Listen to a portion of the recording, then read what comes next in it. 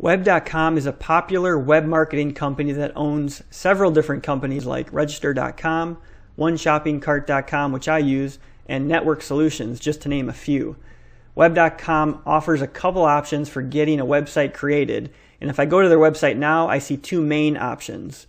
We build it for you, and then the do-it-yourself option. In this video, I'm reviewing the do-it-yourself option, which is basically their website builder. I signed up for one of their website builder accounts in order to do this review, and the price at the time was $1.95 for the first month and then $22.95 per month after that. Once you have your account, you're able to go to web.com and log in. And once you're logged in, they take you to the Business Center, which is a simplified version of their old Business Center where you can manage domains and email accounts and your websites. And this is what the site builder platform looks like.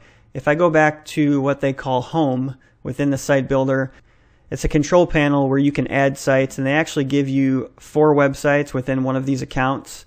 So the first step when you create a new website is to choose one of their design themes. The ones on their sales page currently look pretty dated. These ones are a little bit better, but they still, look like templates from a website builder. But they are a little bit more modern with some advanced graphical elements compared to some basic templates that you might see with other website builders. They do have the designs divided by industry. You see I'm in animals and pets. There's automotive, beauty and spa.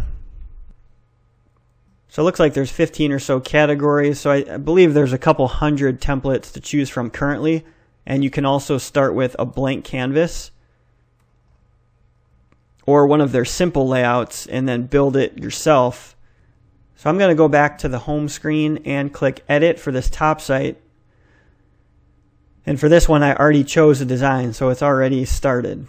So on this page, you can see what the actual website builder, or what they call site builder, looks like. This is where you're actually going to build your website with web.com. So I've chosen this theme, so a lot of the design is already complete, but you can scroll around and change text the way you want. So if I were to click on one of these text boxes, I can select the text and change it to something different. And then within any of these elements, whether it's text or an image or something else, once you click on them, you'll see a number of options on the right-hand side. So since this is text, I have a bunch of font options, alignment, and lists, and spacing. And if it were a box element, like this colored box, I can change background color, border. I can radius the corners, add a drop shadow and padding, and change the transparency. So they do give you a lot of ability to customize text and box objects. So I'll show you the process of adding a new page and adding some content elements to it. So I'm going to click on Manage Pages, Create New Page.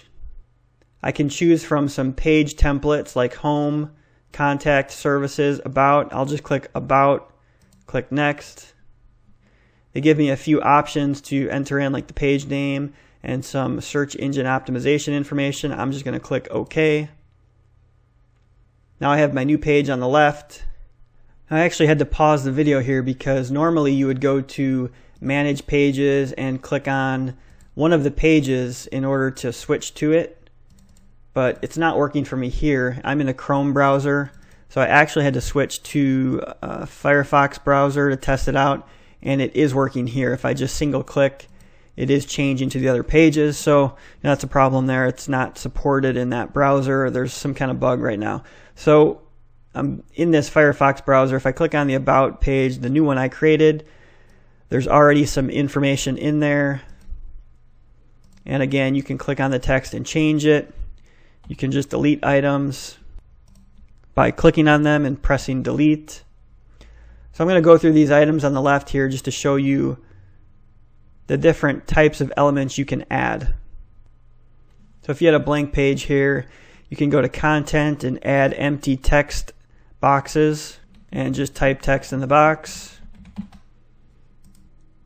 You could easily drag them around. You can add paragraphs, which is basically the same as an empty text box.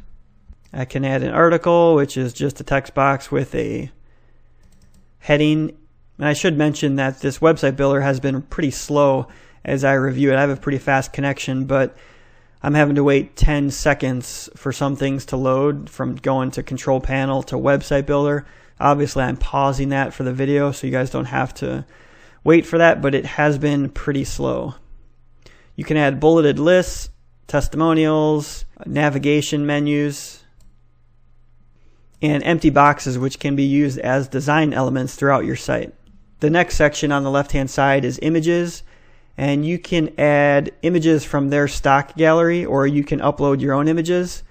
This is kind of a nice feature of their website builder. They do have a lot of stock images. So if I was to type dog and click search, I'll see a number of images that I can use, and you just drag them to the screen.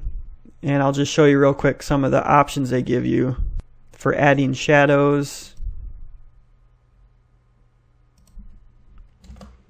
rounding off the corners,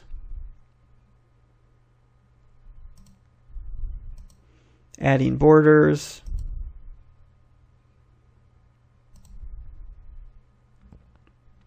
and that's pretty ugly, but it gives you an idea of what you can do with these options on the right. Now this is a good time to mention rulers and alignment, because you can see I'm dragging this around. There's no real way to make sure that they're aligned, at least how the settings are now, but you can go into the builder settings and you can turn on a grid. You can have items snap to the grid. You can also turn on a ruler. So I'm going to turn all that on and just see what it does. And it doesn't seem to be working. When I click apply, nothing happens. Let me try that one more time. Yeah, and that's broken too, so I can't show you how that works. But usually when it works, items will snap to a grid and probably allow you to align items to each other. But obviously I'm having some trouble here with the website builder, even in 2 different browsers. So problems like that are obviously going to slow you down. You're going to have to try different browsers or contact support and see what they can do for you, but it's probably just a problem that they need to update in the site builder itself. So if we go to the next area, it's called media, and the only thing they really give you there is the option to add a YouTube video. And all it really is an HTML embed box, so all you're going to do is click it. Looks like you have to double click on it, and you would add your HTML embed code in the box here. So I actually copied an embed code from a YouTube video and added it there. You can see the video shows up. You may have to drag the box to fit the video to the right size. The next section is called apps, and there's a map in there, custom forms, a search box, and HTML snippet, which is actually the same as the YouTube object we just added. So just to show you what the form looks like, I could drag it to the screen. You can see already I kind of am starting behind because I gotta resize it to fit. And if I go over to the right, I can click on form to check my form submissions, and it says you can click here to update your forms, and that's going to take you to another editor where you can change your form. So I'm not going to go into detail on this, but I'm going to cancel out of that. Just wanted to show you that you can customize the form. The next section is social, and they just give you the option to add some Facebook and other social links, also like buttons, Google Plus share buttons. They have some Twitter, LinkedIn, MySpace, YouTube, and Pinterest. So if you were to click on one of these, they allow you to just add your Facebook URL, or for a like button, you can just change the look of it a little bit. Then the last item on the left is documents, where you can add documents like a PDF or a Word document, and you can easily add it to your site. So I went ahead and added a PDF, and if I just drag it, it looks like it creates a download link for your visitors, so they could just click this and it'll download the PDF that you uploaded. So that's the basics of creating a new page and adding elements to the page. One other thing I'll mention is as you add content to the page, you may find that you need to stretch the page vertically. And the way to do that is by grabbing these little handles here and dragging. But it gets kind of weird because you have the body of the page and then you have background boxes. So you need to drag all of them, and it can get kind of messed up because you're going to have things overlapping, and there's no way to make sure that everything is lined up except for just visually looking at it. Other website builders would automatically add vertical space as you move down the page, but this one gives you a little bit extra work because you got to manually drag all these bars, and it doesn't always work the way you think. It's not very intuitive. A few other things I should mention in the site settings. They do give you the ability to change the background color. You can change the background image from some of their preset images or upload your own image.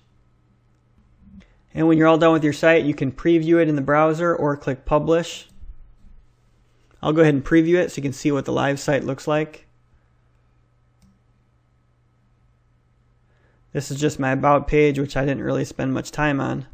But you can see what I mean. As you stretch the page vertically, I didn't spend a whole lot of time on it, but I have a little bit of a sliver of the background image showing through, which you may or may not want. But that's going to happen as you drag out the page vertically. And I'm not sure where my main navigation went, but let's go back and see how easy it is to add that. If I go back in and click on where the main navigation was, that's just a colored box. So I may have deleted the navigation by accident. The best way to add it back would be to go to Content and scroll down to Horizontal Navigation and just drag it over that box. And the way to change your main navigation, I believe, would be to go back to Manage Pages, and then you can drag around to change the order of your menu navigation. So now if I hit Preview, it'll take me back to the live preview, and now I can click through the different links and see the different pages of the site, including the awful page that I just created just to show you how to drag different elements to the page. You might wonder what these pages look like on a mobile browser, and the only option they give you for changing the mobile site is by clicking this Add Mobile. But that requires you to sign in and upgrade, and then I think they give you a mobile editor. I'm not reviewing that in this video, but I may review it in the future. So that's as far as I'm going to go reviewing this web.com website builder. You can probably tell from this review that I wouldn't recommend it highly. I mean, it's okay. For the price, $22.95, you can find much better options for website builder. In the fact that even during this review, some things were not working in different browsers is a major negative, so I can't really recommend it.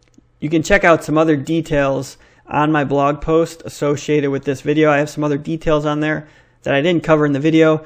You can also link to some of my other website builder reviews to find out which website builders I'd recommend above the web.com website builder.